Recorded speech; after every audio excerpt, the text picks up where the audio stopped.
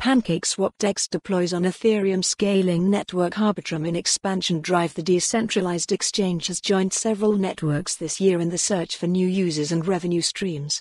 Embargo 1:30 p.m. UTC. Decentralized exchange, DEX, PancakeSwap has gone live on Ethereum scaling network Arbitrum in line with broader plans to expand its user base and build revenue. Developer Chef Coco shared with CoinDesk today. Like all DEXs, PancakeSwap relies on smart contracts instead of middlemen to process trading, lending and lottery services for users.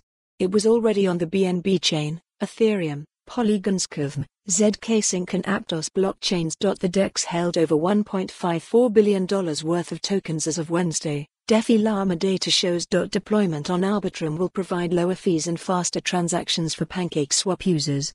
Users can currently trade with fees of as low as 0.01%, one of the lowest among DEX. Arbitrum locks over $2 billion worth of tokens and is among the most popular Layer 2 networks.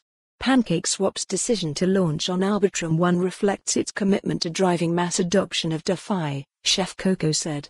With the utmost scalability and cost-effectiveness, PancakeSwap aims to attract a wider audience to the exchange and facilitate broader participation in the DeFi ecosystem.